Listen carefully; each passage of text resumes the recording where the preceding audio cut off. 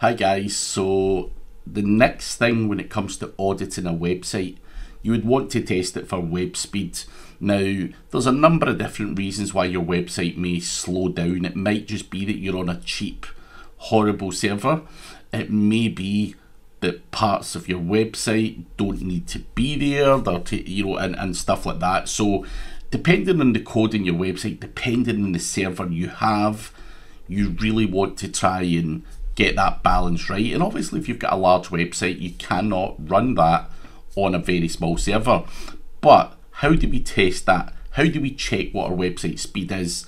Well, there's a number of different tools out there. Now, all of these ones that I'm going to show you are free, and these can give you an idea as to whether your website is actually performing that well in terms of site speed. Now, why do I use three? Well, some tools flag up one thing, and if you solely rely on that information, then you're probably doing it wrong. It's nice to get a comparison and hope that between all three of them, you've got a much better idea as to whether your website is good or bad in terms of website speed.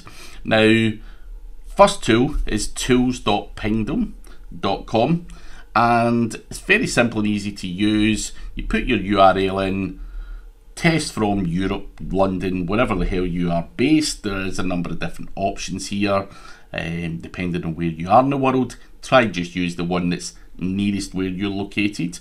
And I've already done the test, and you can see that I've got a performance grade of C. Page size 1.2 megabytes, load time 7.7 milliseconds, and I've got 44 requests. So there are a couple of tweaks there that will improve my page performance, but overall probably a decent score. It loads in under a second, but you can drill down in this information and you can see where the problems lie, and what we can do to address those problems. Next tool, GTmetrix. Again, I use London as the server location, and I've done this just there, and I have a score of A.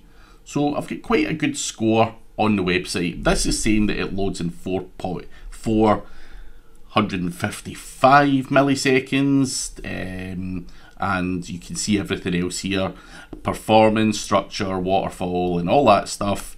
If you want to dig a bit deeper into the first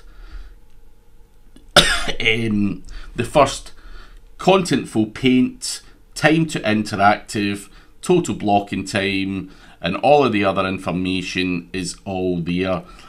So you can see all of that kind of stuff down here, and again get a much better idea of what the problems are on your website, and these are things that you can then pass on to your developer. Now, Google also has its own Google Page Speed Insights is what it's called, and I've got a mediocre score here, 73 out of 100. Obviously it's in the middle bracket. You would probably want that to be up nearer the green. So again, it's giving me a slightly different score, and I would probably want to look at maybe properly sizing images, remove unused CSS, remove unused JavaScript, and stuff like that. So these are things that I can use to go and further improve my website, and that is basically what a website speed audit is. Now, how much is too much? Sometimes guys going out there and their website loads in 700 milliseconds according to GTmetrix, or 400 milliseconds according to GTmetrix. Is there any benefit of me getting that down to 300? Is it going to make a massive impact on my SEO? Probably not, because it loads fast enough. Now, obviously if your website takes 40 seconds to load, there's a massive problem. People are going to bounce off your website and move on elsewhere. One, it's just infuriating for a customer, and two, Google are not going to like that. And also bear in mind that those click-through rate and engagement metrics, which are also going to help your SEO, are going to be impacted by a slow loading website. but probably anything under 2 seconds is a good score. Obviously you want to try and get it as fast as you possibly can, but do not become super obsessed with trying to get it from 1.3 seconds to 1.1. Will that make a huge difference? Probably not. So do not spend 20 hours trying to, get 0.1 of a second better.